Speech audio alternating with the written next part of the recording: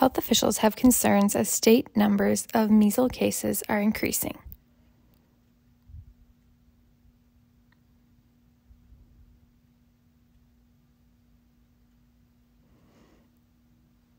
Parents are encouraged to make sure that their children are caught up on vaccinations. The Minnesota Department of Health is working with local public health agencies and healthcare providers within the Twin Cities to investigate 13 cases of measles that occurred June through September among several different families who had unvaccinated children. Most of these children had a history of travel to a country where measles is both common and circulating. The most recent case did not have a reported travel history, but investigators are still working to determine how the transmission may have occurred.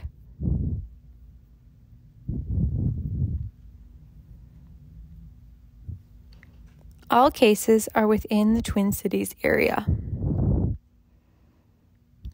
The children have been as young as 2 years old to children within their early teens. And just over 1/3 are preteen. 7 children were hospitalized for treatment for measles.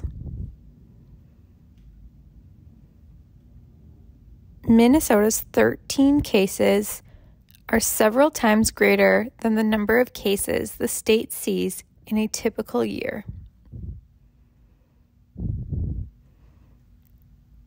The higher number of cases prompted health officials to alert healthcare providers to watch for signs of measles within their patients, especially those with recent travel to areas where the virus is known to be circulating.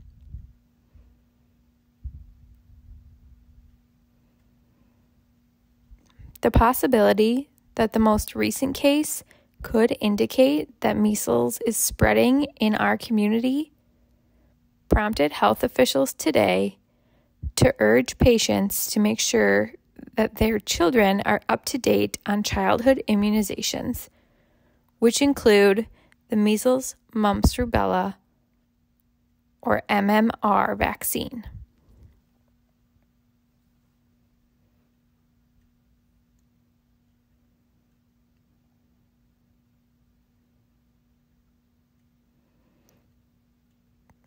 Dr. Ruth Linfield, a state epidemiologist, made the following comment. The measles virus is highly contagious and very successful at finding people who are unvaccinated, even within groups of people who may be vaccinated. She continues to say that measles can be a very serious disease, causing hospitalizations and sometimes death.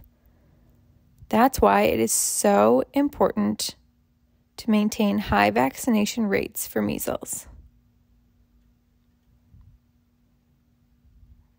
The MMR vaccine is safe and highly effective against measles.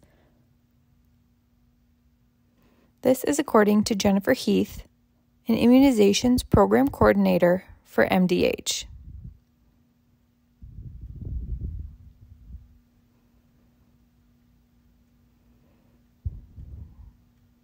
Because the virus itself is so contagious, Heath said that an overall vaccination rate of at least 90% in our communities is needed to keep the virus from causing large outbreaks.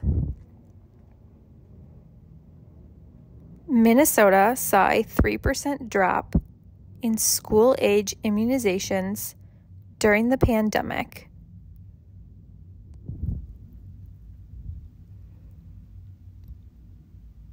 This was due largely to people not getting in for a routine well child care visit.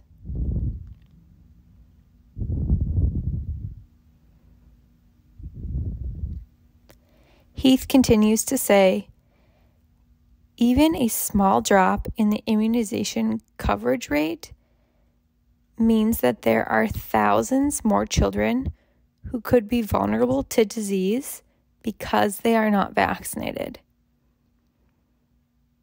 If the coverage rate in a setting like a childcare or school is significantly less than 85 or 90%, then that means it's an outbreak waiting to happen.